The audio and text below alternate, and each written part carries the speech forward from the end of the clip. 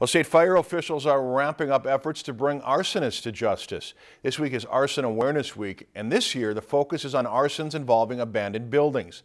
There were 50 arson fires in vacant or abandoned buildings in Minnesota in 2017. That's 18% of the total building arson fires.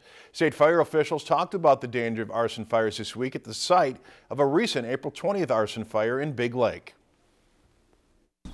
We want the public to be aware of arson and the implications it can have in their community. You see the structure behind me and the closeness of the other homes that are on both sides of this. And this could have been a real tragedy for the city of Big Lake and the Big Lake Fire Department. Luckily, it was confined to the structure of origin. The fire department got here very quickly and took care of this fire. The 50 arson fires in vacant or abandoned buildings in 2017 is the highest number in 5 years.